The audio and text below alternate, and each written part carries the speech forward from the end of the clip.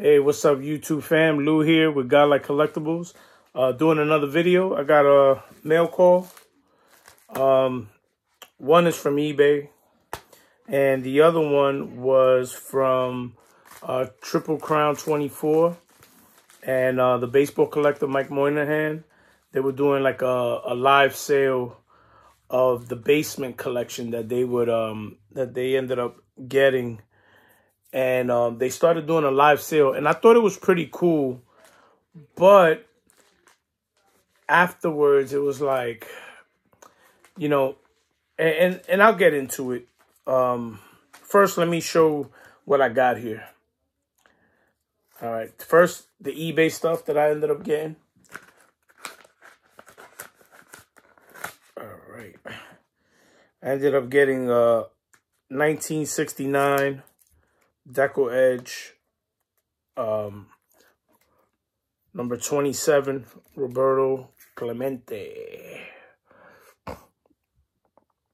Very cool. So, very cool. You know, it's got a little stuff on the edges, but overall, it's a very cool card. Wanted to get this Clemente, nice. I might get the whole set. I'm thinking about it. I did pick up another one that I'll show next time. It just came in the mail too. But I opened it up. You know, sometimes I get a little bit ahead of myself, you know, before the video.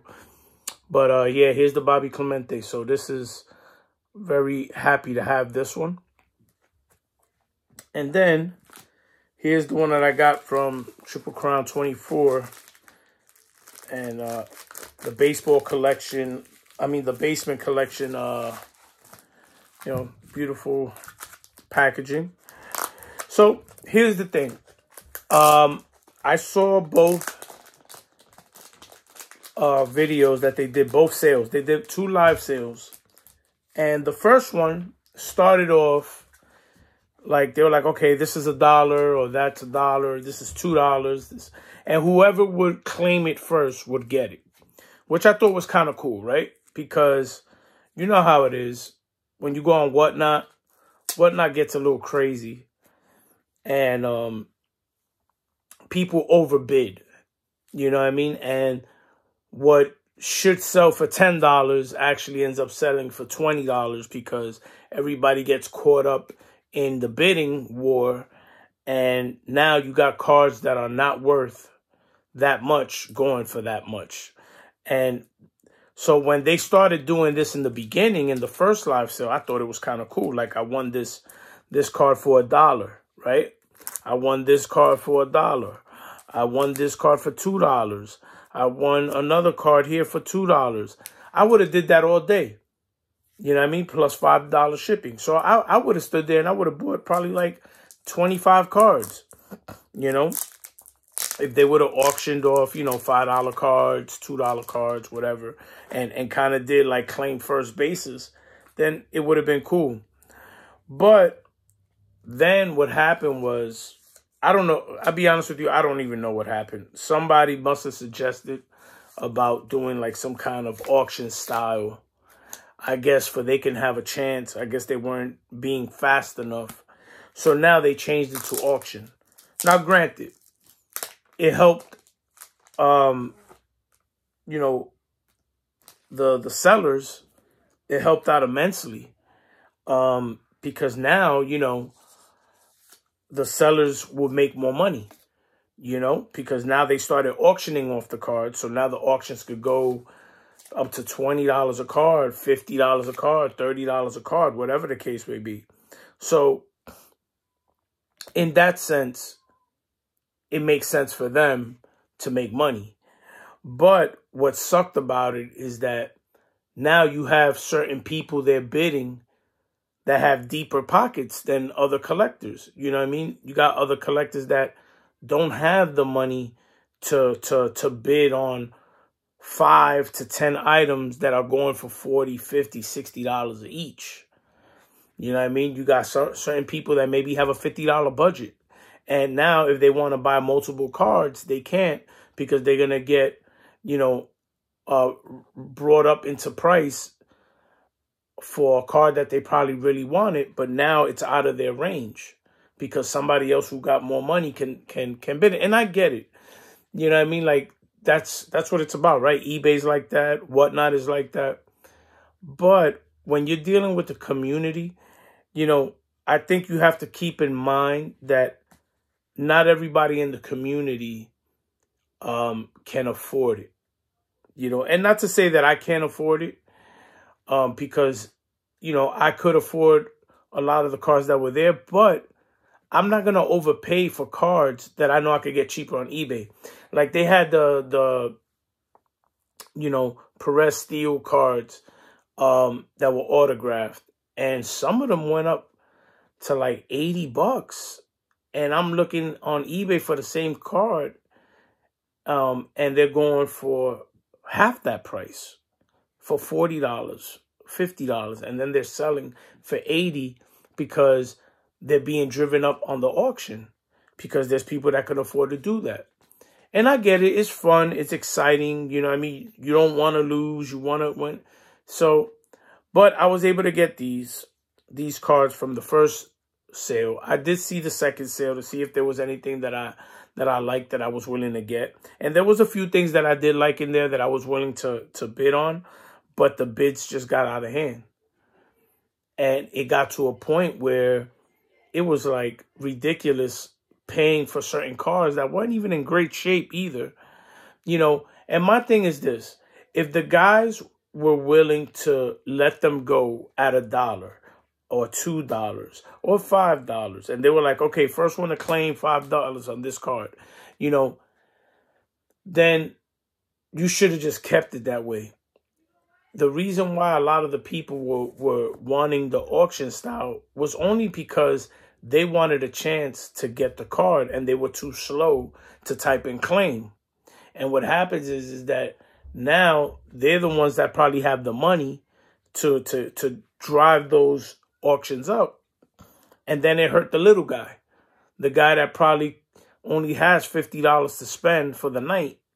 And now $50 is not even enough to get one Perez Steel card, you know, auto.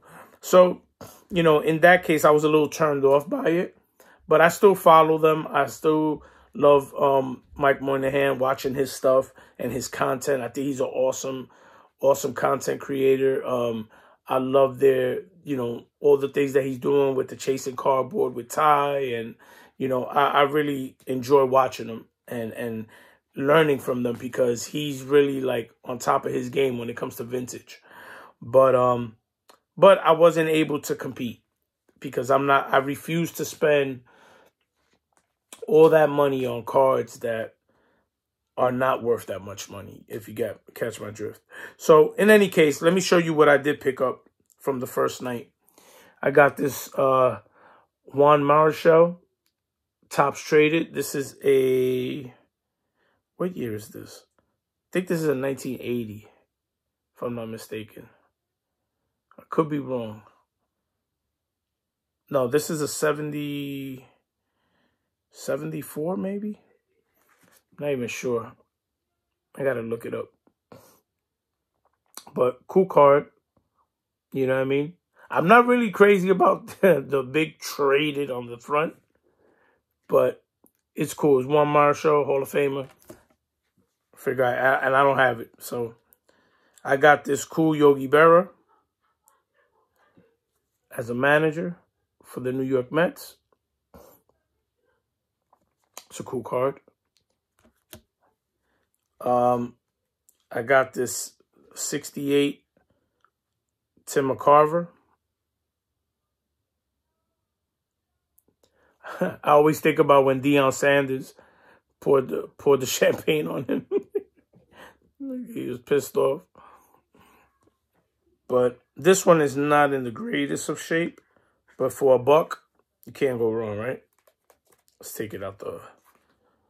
You know, it's got a little damage there on the corner, but nonetheless, cool little card. It's off-centered and all that. But, you know, not bad. And this one I was very happy to get.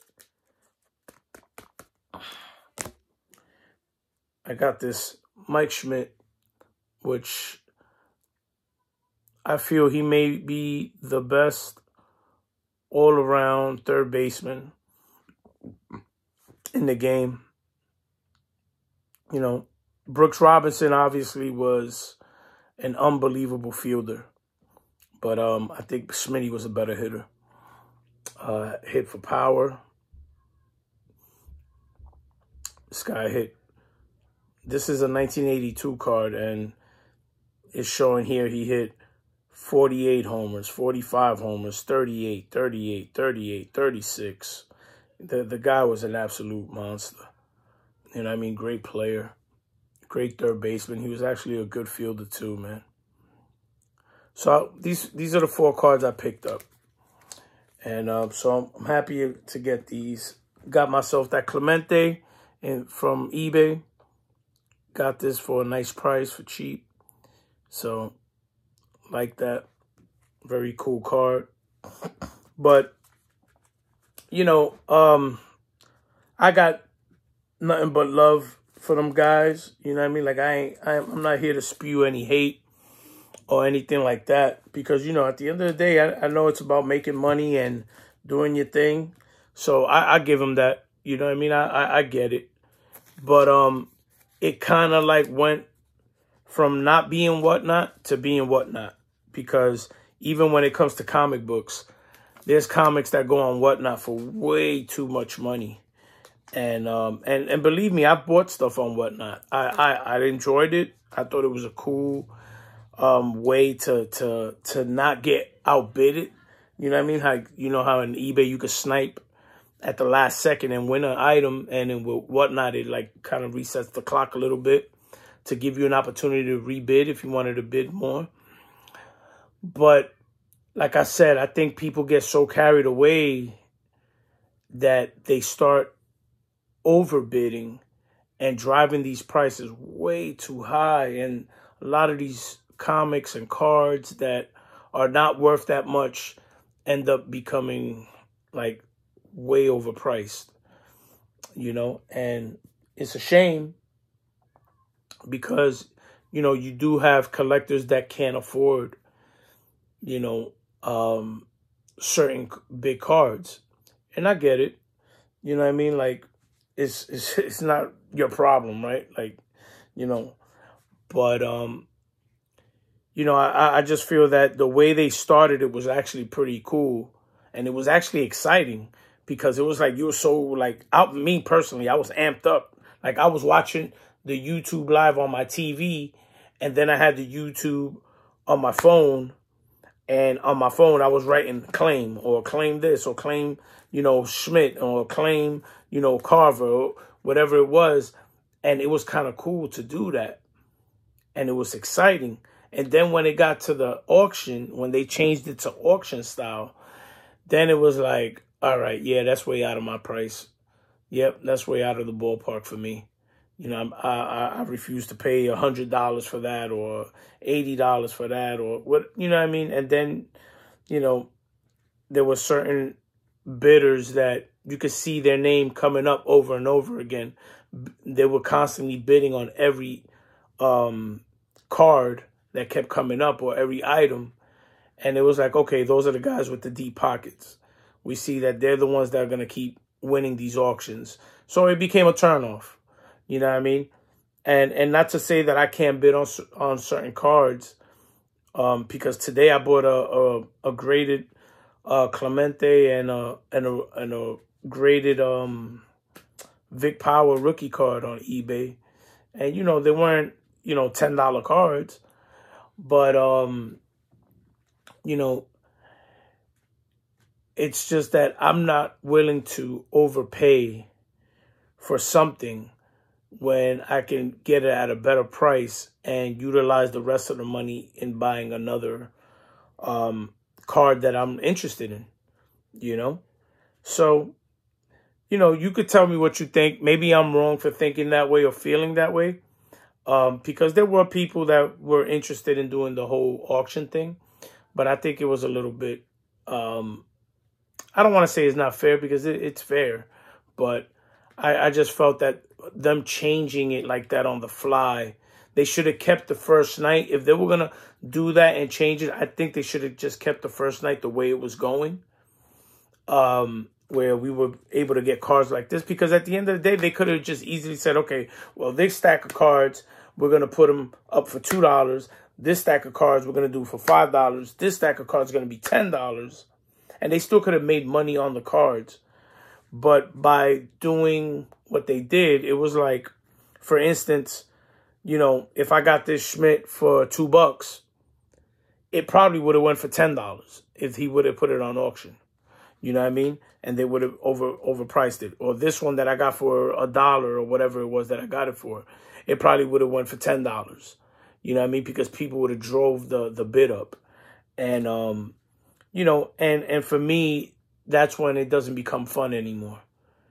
You know what I mean? Because now it's like, okay, well, now I'm overspending on cards that, you know, I could end up getting something different for the same price and get more value for my money rather than overpaying for a card.